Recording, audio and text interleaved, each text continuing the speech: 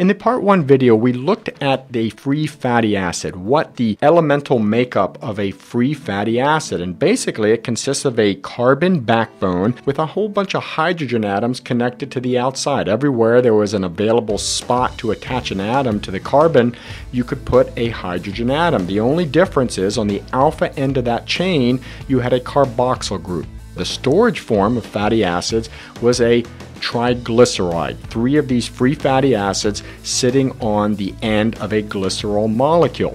We also reviewed hydrocarbons, which were basically that same carbon chain with the hydrogen atoms on the periphery around the outside. And some of the hydrocarbons we looked at were the simplest one, methane, with a single carbon in the center and 4 hydrogens on the outside. We also looked at ethane, propane, butane, pentane, all the way up to octane. And octane, we know, is a energy storing compound. We use octane to drive our vehicles. And if you look closely between the octane molecule and the free fatty acid, they're very, very similar. And that's why these hydrocarbon chains are the basis of fossil fuels.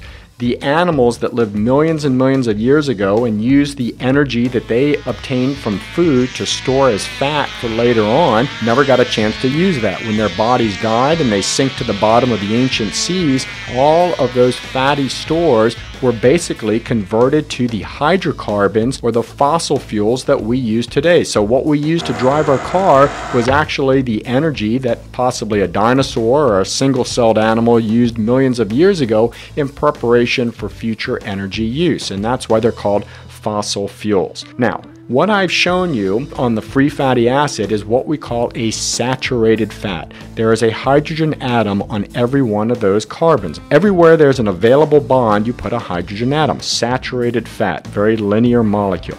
That's not the whole story. I told you previously, carbon is very special. It has 4 circulating electrons in its outer orbit, exactly half of what we need to make a full complement of 8, and that gives it some special qualities. Not only can it form these single bonds, as you can see in water,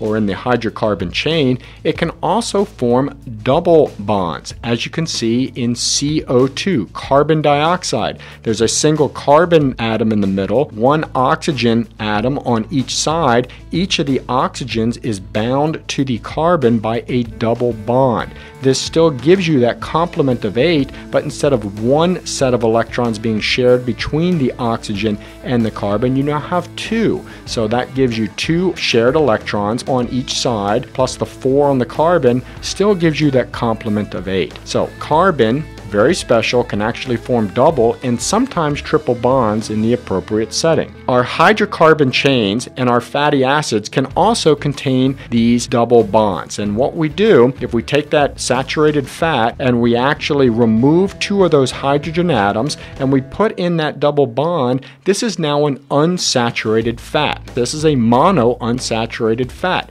And because we've removed those hydrogen atoms from the same side, the remaining hydrogen atoms repel each other, and it actually puts a bend into that molecule. So an unsaturated fat will curve a little bit. And if you have multiple areas where there are double bonds, this is a polyunsaturated fat, which may bend even more.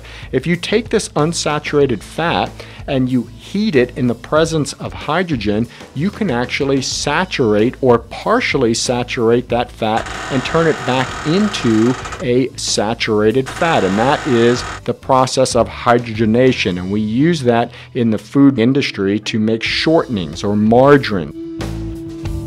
That bend in the molecule actually affords some of the physical properties of the fatty acids. You know that most margarines and butters and lard are going to be solid at room temperature. And the reason they're solid is because those fatty acids in those particular fats are straight and you can pack them tight together. So that makes them more solid at room temperature. Whereas the unsaturated fats, because they have the bend in the molecule, are tough to pack together and are normally liquid at room temperature. So that provides a mechanical rationale for why the unsaturated fats are generally liquid at room temperature. The type of unsaturated fat that we just discussed is called a cis fatty acid. Cis is Latin for on the same side, and that means that the two hydrogen atoms that remain across that double bond are on the same side of that carbon chain. Cis fatty acid. These are the fatty acids, the free fatty acids that generally occur in nature.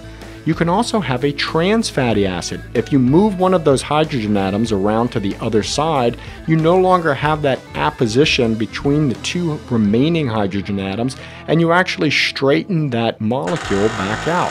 So you can see from a configuration standpoint that this now looks more like a saturated fat. It is still labeled as an unsaturated fat, but this is an unsaturated trans fatty acid.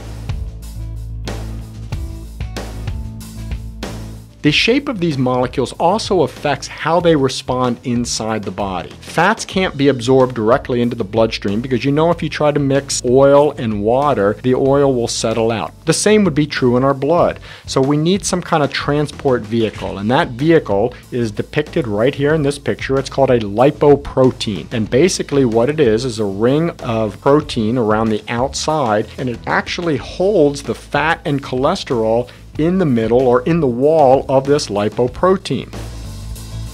Now, imagine that we had a whole bunch of saturated fats, a whole bunch of saturated triglycerides, and we were packing those into this molecule. Because these are all straight, you can pack a lot of those fats into that lipoprotein. If the ratio of the fat to protein is elevated, that is called a low-density lipoprotein, and you may have heard of LDL and HDL. LDL stands for low-density lipoprotein, and it's usually associated with diets high in a saturated fat. And the rationale, again, is because the molecules are straight, you can pack more of them in there, you have a higher fat-to-protein ratio that produces more low-density lipoproteins. When you look at your labs, you'll see a line for LDL, low-density lipoprotein.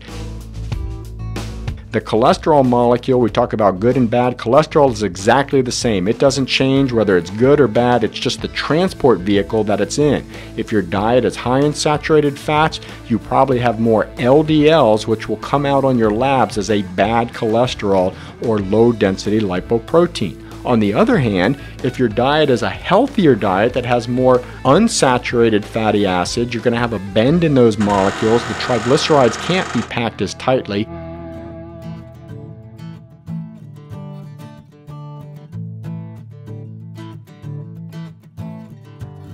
The fat to protein ratio will be less. This will be more of a high density lipoprotein. So the configuration of the fat determines whether you have more high density lipoproteins or low density lipoproteins. It's not the cholesterol molecule itself, it's basically what goes inside these lipoproteins that will determine the configuration.